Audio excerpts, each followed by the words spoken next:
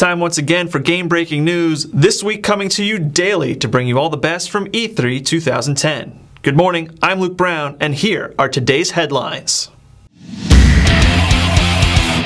Yesterday was the unofficial kickoff to this year's E3 conference in Los Angeles, and Microsoft's Cirque du Soleil-infused Natal event had the spotlight all to itself. It's just a shame nearly all the news broke an hour before the event actually began.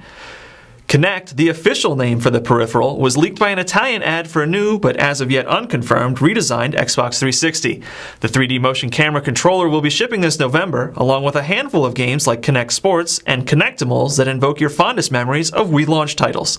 No price has been confirmed for the glorified webcam as of yet, but we expect news of the manufacturer's suggested retail price to come within the next 24 hours.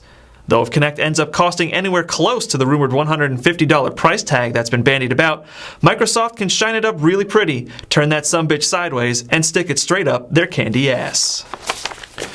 Rumors have begun circling that Activision is bringing out all the big guns for their press conference this year. The presser will reportedly boast musical acts Eminem, Usher, Lady Gaga, and Beyoncé, as well as aging has-beens Soundgarden and Jane's Addiction. Additionally, several DJs are also rumored to be showing up, but honestly, who gives a shit about a guy who knows how to put a record on? According to our insiders, the event will cost upwards of $6 million. Oh, so that's where the Infinity Ward bonuses went. Now it all makes sense. Well, that's all for today, but be sure to tune back in tomorrow for more news straight from the floor of this year's E3. Good night.